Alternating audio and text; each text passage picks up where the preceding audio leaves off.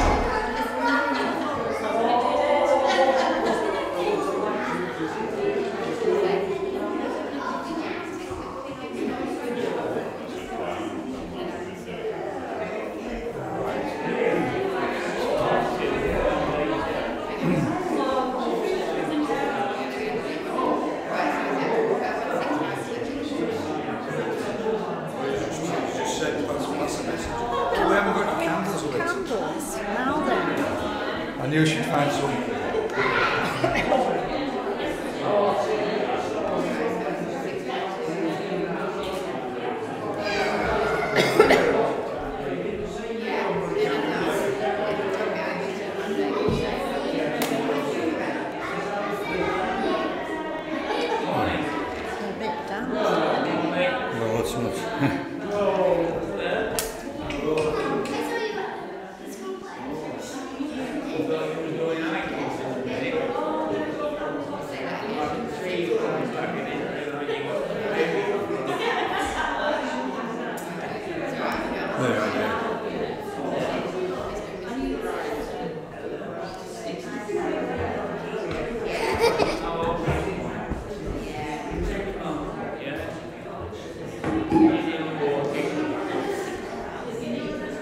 Good morning, everyone.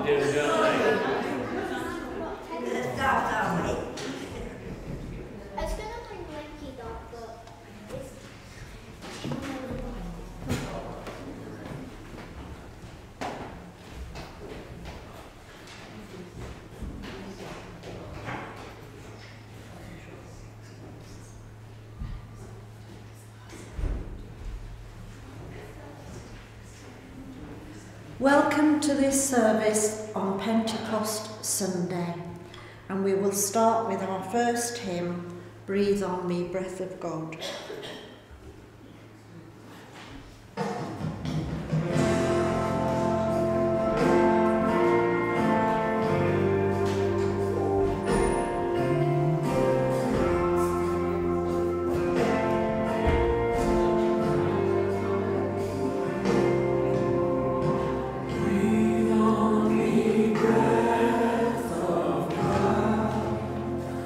Fill me with light.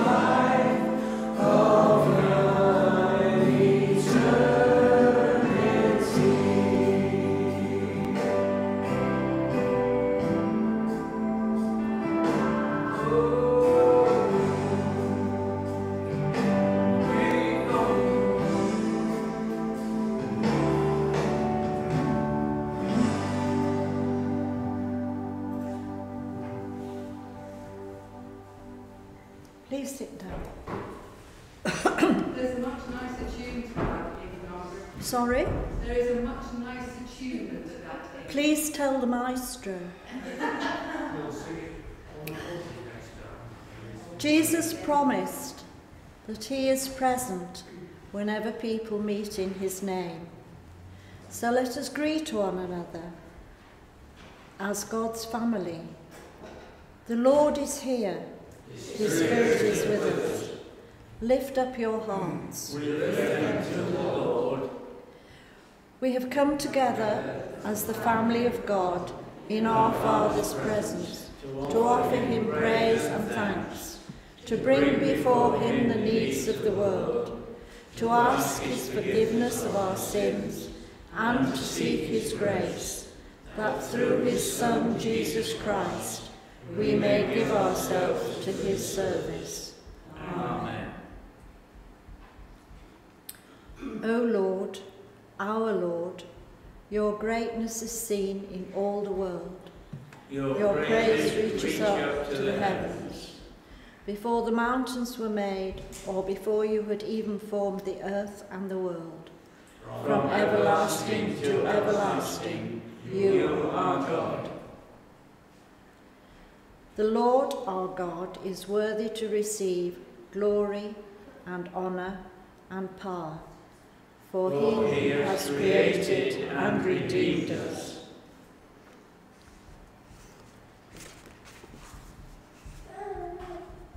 Our second hymn is Come Down, O Love Divine.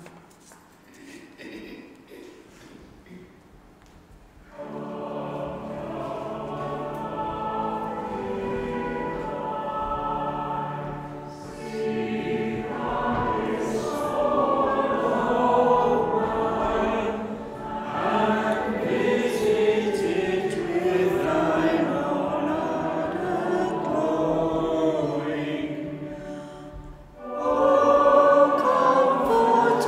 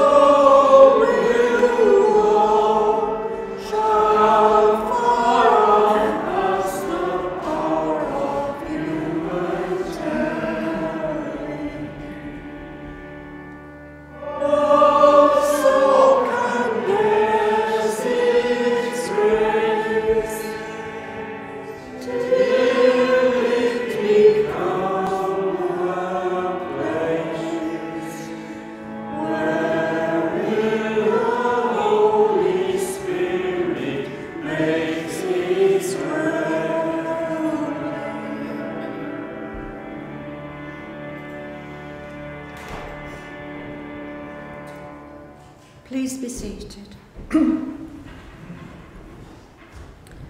We ask God's forgiveness. Let us in silence remember our own faults and failings. Heavenly Father, we are very sorry for all the things we have done and said and thought that have been wrong. We are sorry that we have thought of others and not of others. We are sorry that we have done and wanted instead of what you wanted us to do. We ask you to forgive us and to help us to be the people you would like us to be. We ask this for Jesus Christ's sake. Amen. May Almighty God forgive us and help us to follow Jesus' way of life and guide us with his Holy Spirit. The collect for today. God, who at this time has touched the hearts of thy faithful people by sending to them the light of the Holy Spirit, grant that by the same Spirit they have a right judgment in all things, and evermore rejoice in thy holy comfort. Through the merits of Christ Jesus our Saviour, who liveth and reigneth with thee in the unity of the same Spirit, one God, world without end. Amen. And now our readings for today. Graham is going to read from the Acts of the Apostles, which gives the story of what happened to the disciples on this day.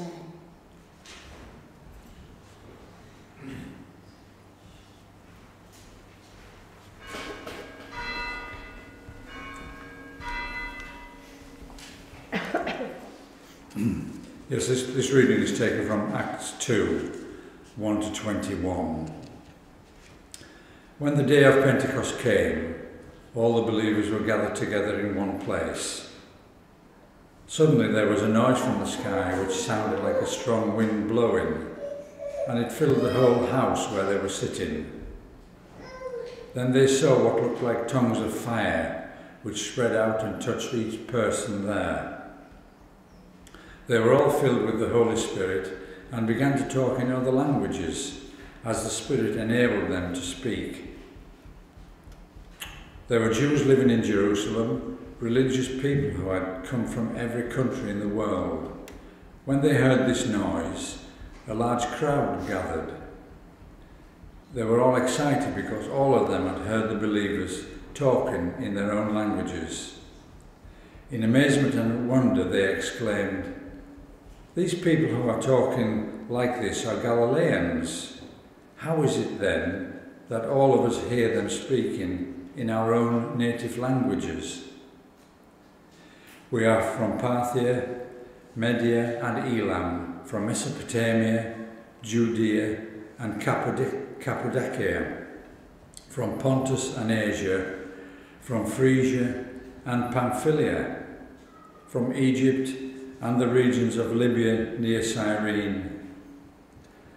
Some of us are from Rome, both Jews and Gentiles converted to Judaism, and some of us are from Crete and Arabia. Yet all of us hear them speaking in our own languages about the great things that God has done." Amazed and confused, they kept asking each other, "What does this mean?" But others made fun of the believers, saying, "These people are drunk."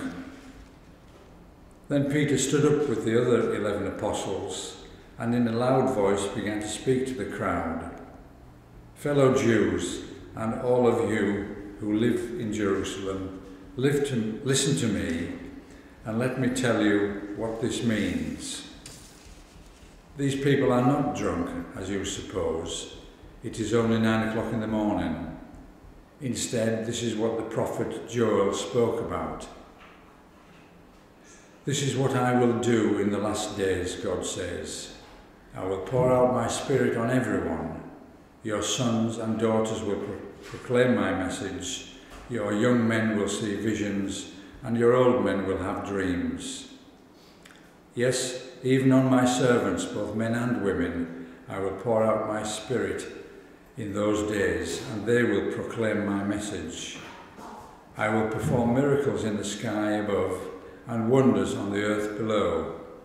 There will be blood, fire, and thick smoke. The sun will be darkened, and the moon will turn red as blood, before the great and glorious day of the Lord comes. And then whoever calls out to the Lord for help will be saved. This is the word of the Lord. Thanks be to God.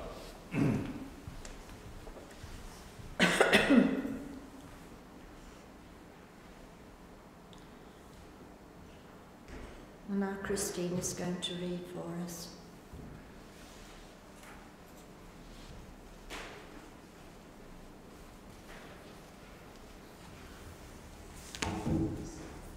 This reading is taken from the Gospel of St. John, chapter 20, verses 19 to 23. It was late that Sunday evening, and the disciples were gathered together behind locked doors, because they were afraid of the Jewish authorities. Then Jesus came and stood among them. "Peace be with you," he said. After saying this, he showed them his hands and his side. The disciples were filled with joy at seeing the Lord. Jesus said to them again, "Peace be with you. As the Father sent me, so I send you." Then he breathed on them and said, "Receive the Holy Spirit. If you forgive people's sins, they are forgiven. If you do not forgive them, they are not forgiven." This is the gospel of the Lord.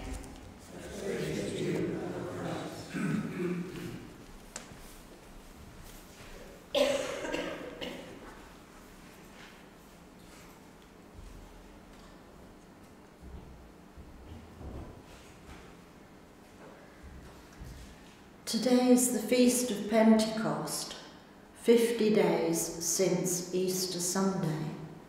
But originally it was a Jewish festival. 50 days, Pentecost means 50, it's Greek, 50 days from the Passover festival.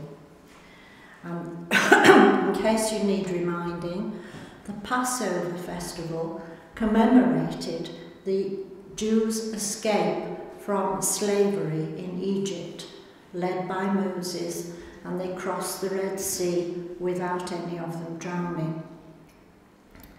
And so the feast of the Passover was very, very important to the Jews.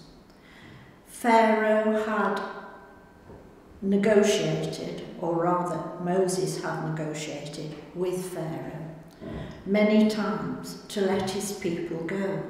And each time when Moses thought that he'd succeeded, Pharaoh sent his soldiers and called them back. And so the 10th attempt, with the help of the angel of the Lord, Moses declared that the firstborn of every family would die. And so that this wouldn't happen to Jewish people, he ordered them to kill a lamb and dip herbs in the blood of the lamb and wipe the lintel of their houses and the doorposts with the blood of the lamb. And so when the angel of death passed over them, they would be saved, and only the firstborn of the Egyptians would die. And it was this dreadful happening that eventually made Pharaoh agree to the slaves leaving his country. But even then, he changed his mind, and as we all know, that the warriors from Egypt drowned in the Red Sea as they were chasing the Israelites across. So the feast of the Passover was very, very important. And Jesus and his disciples had gone to Jerusalem to celebrate this feast. But the elders of the Jewish church were quite convinced that Jesus was a rabble-rouser. He was up to no good. He argued with the ways that the Jews looked after their church and their synagogue, etc. And so they set a trap for him and made sure that it was the Romans who killed him, not them. And he was put to death on the Friday afternoon in good time to be done before the evening began for the feast of the Passover, which began at sunset on the Friday. 50 days later, the disciples are gathered together again in this room in Jerusalem to celebrate Pentecost. And they're very frightened because the elders of the synagogue, they had got rid of the leader of this gang, but there were still all the followers, and the disciples were very frightened that their lives were in danger. But something miraculous happened. Jesus had promised that even though he wouldn't be with them any longer, he would send a spirit to help them, to give them courage. And no one knows quite what it was about. Everyone could explain today the moving of the waves in the Red Sea. It was a tsunami. We know all about tsunamis, don't we? But no one quite knew why and what this mighty wind was that roared through the house, and the tongues of flame which sat on everyone's head. What was it? But it made these cowering, frightened men into courageous warriors, and they went out and started to tell the people about Jesus and his teachings and what it meant and what his crucifixion had meant. And everyone who heard them understood what they were saying, even though, as Graham read out, they were from all parts of the Mediterranean and spoke different languages. And so that was what happened at this Jewish festival of Pentecost. Now, for hundreds of years, we in England and in the West have called this particular Sunday Whit Sunday and Whitsuntide, and tomorrow will be Whit Monday Bank Holiday. But there are certain people who don't like movable feasts. They think Easter and Whitsun should be fixed dates, just like Christmas. Makes life easier for people fixing school holidays, continental holidays, all sorts of other things. And in I think the early 70s, they got their way, and it was agreed that Whit would be a fixed holiday, the last Monday in May. And so we have this division between the secular bank holiday and our Christian Whitsun. And who decided that it would no longer be called Whit, but would become Pentecost, as it originally had been? I don't know. But quite by coincidence, this year, it doesn't always happen, but Passover and Easter were the same weekend. The Jewish Pentecost and our Christian Pentecost is this weekend. And spring bank holiday is tomorrow, so they all have come together. But I'm afraid I still think of it as Whit. And my husband, who is, I suppose he'd call himself a devout agnostic, he said to me this morning, he said, "It's the proper Whit this weekend, isn't it?" So there you go, some of us have very long memories. So, with the inspiration of the disciples, let us stand to confess our faith.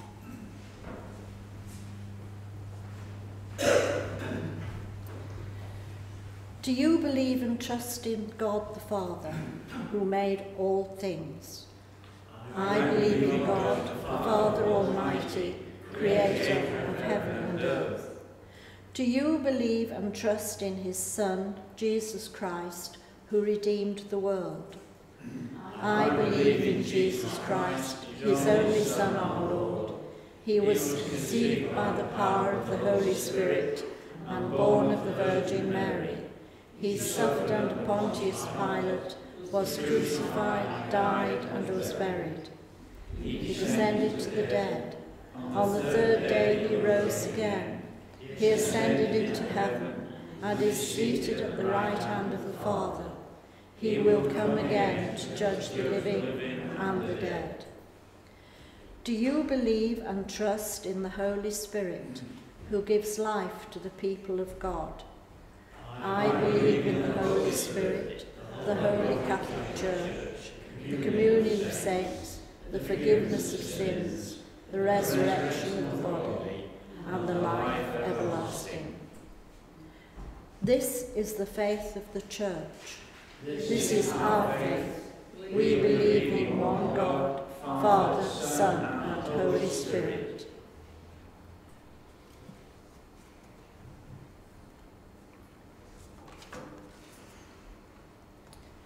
The risen Christ came and stood among his disciples and said, "Peace be with you." Then they were glad when they saw the Lord. The peace of the Lord be always with you. So with you.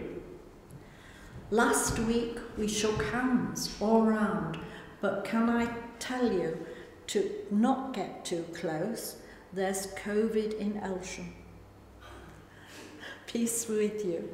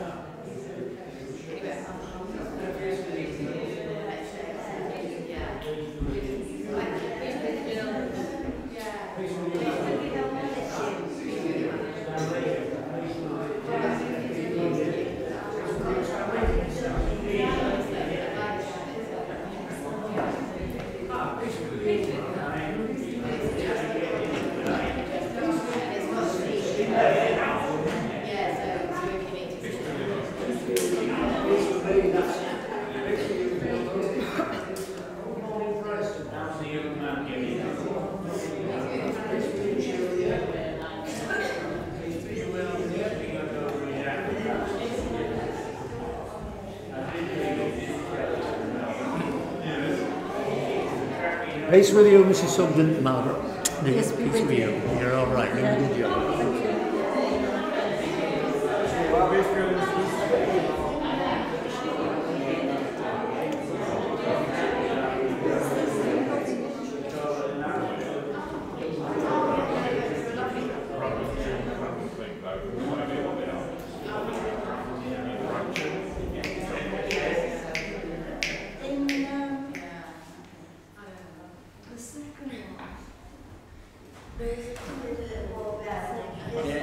Thank you.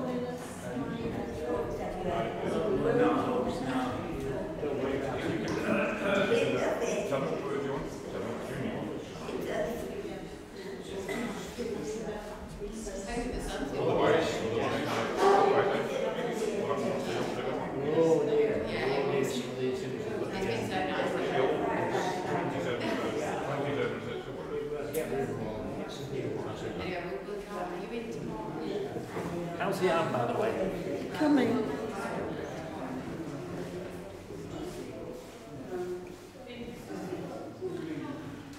Our offertory hymn is Our Blessed Redeemer Ere He Breathed.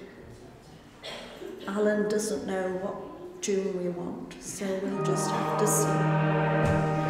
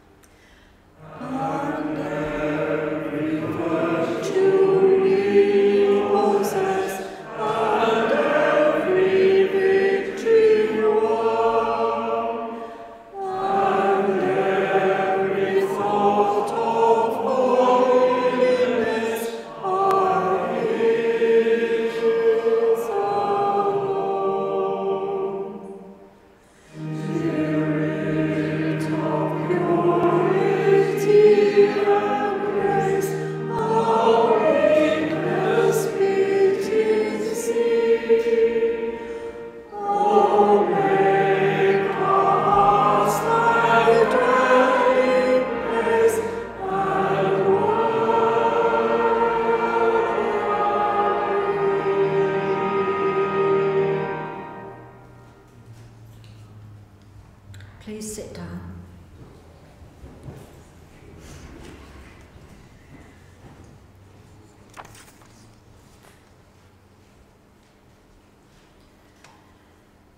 Before our prayers, I received a message midweek that we now have a new bishop in Lincoln.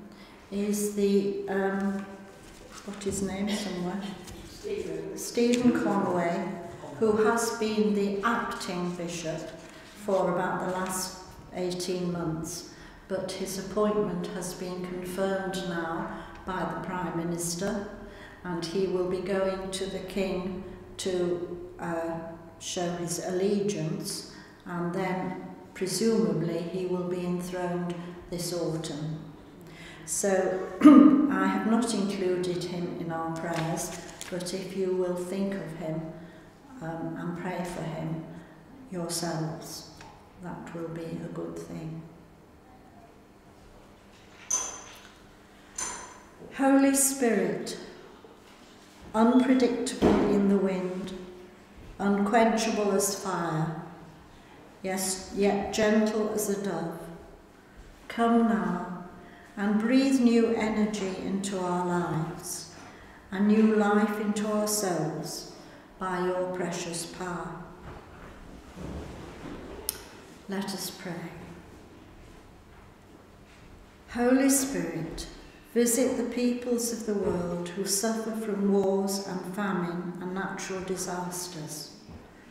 Bring hope to them. Spirit of God, hear our prayer. Holy Spirit, who on this day gave power to St. Peter to speak of Christ and his love for us all, kindle that power in us. Spirit of God, hear our prayer. Holy Spirit, we pray for Charles our King and his ministers. Instill in all people, in authority, honesty, reliability, and integrity. Spirit of God, hear our prayer. Holy Spirit, breathe on all people who suffer physical pain or mental anguish. Bring your healing peace. Spirit of God, hear our prayer. Holy Spirit, bring comfort to all who walk the dark journey of death and are now in your presence. Bring comfort to all those who mourn, who are distressed by regrets and angry with God for their loss. Merciful Father, accept these prayers for the sake of your Son, our Saviour, Jesus Christ. Amen. Now let us say together the Lord's Prayer. Our Father, who art in heaven, hallowed be thy name. Thy kingdom come, thy will be done, on earth as it is in heaven. Give us this day our daily bread, and forgive us our trespasses, as we forgive them who trespass against us. And lead us not into temptation, but deliver us from evil. For thine is the kingdom, the power and the glory, forever and ever. Amen.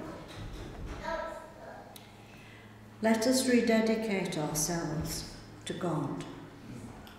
All through this week, our Father, help us to know you better and to make you better known by doing what pleases you and giving ourselves for the service of others. For Jesus Christ's sake. Amen. Let us say together, the grace of our Lord Jesus Christ, the love of God, and the fellowship of the Holy Spirit be with us all evermore. Amen.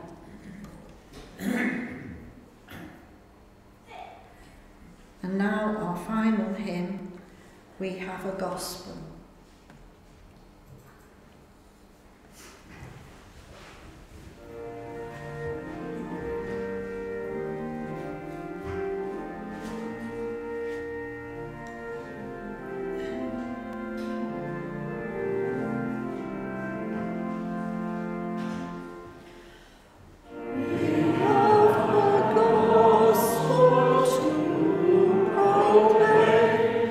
Good news for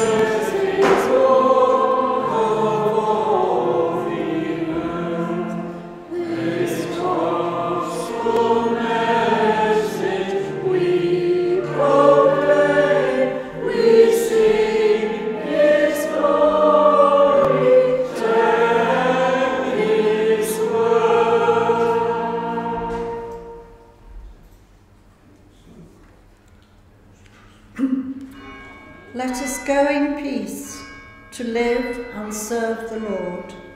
In the name of Christ. Amen.